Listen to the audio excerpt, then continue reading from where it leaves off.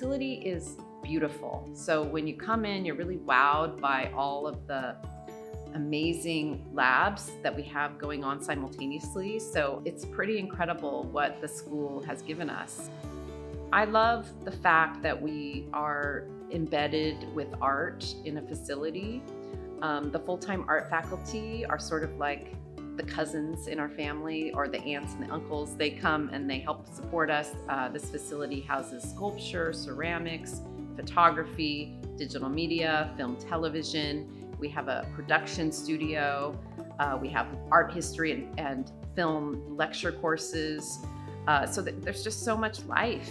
It's been wonderful to be here and to feel like we have state-of-the-art facilities that even four-year colleges don't have or private schools don't have, and people, when they come and see this, they know that DVC invests in our students and really takes this seriously as a great place for learning. So I've been thrilled about our new building. We want students taking online classes to know that they can come here and they can interact with peers and faculty and techs, and they can join clubs, and they can get that full college experience where they really have that community that supports them. We want to be a presence on campus always.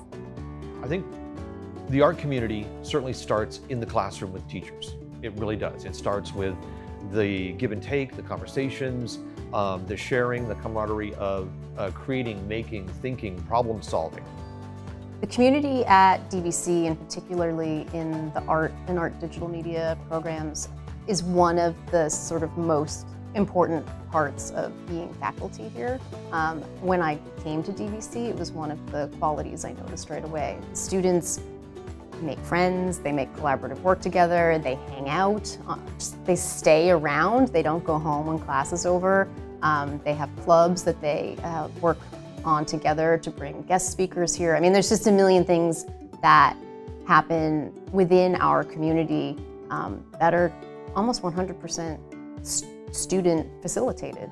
Digital media and film, television, and art are really a journey, and to become good at what you do, you have to work both in the physical and the digital in many ways. And that's what the fine arts give you, whether it's drawing by hand or building a sculpture. That knowledge that you get from physically doing something is really valuable when you get to a virtual space. We definitely have students coming from photography or the drama department into the film classes, and also from game design. And we definitely want to collaborate and use everybody's skills.